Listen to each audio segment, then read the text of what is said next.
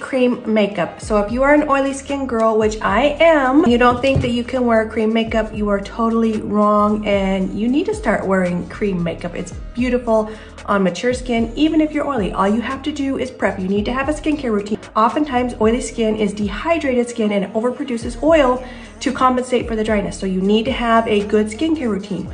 And then to wear cream makeup, all it takes is a little bit of prep. What I have found that works for my oily skin, and I've tried everything, trust me, is the Urban Decay All Nighter Ultra Matte. So you're just gonna spray this on. This has a clay in it, which helps to absorb the oil. You just pat this all over your face and let it dry down. Then we're gonna go in with the Wet n Wild. This is the Impossible Primer Base. This is the Holy Grail. I have tried the Milk Hydro Grip. I have tried the e.l.f. Power Grip Primer, and this one works the best. It's the most affordable, and that's it. We're used to matte, but it doesn't look very good, especially as you get older. It's just enhancing all of your fine lines, texture, wrinkles. It's just enhancing it all. I'd love to help you with your color match. Head to my bio.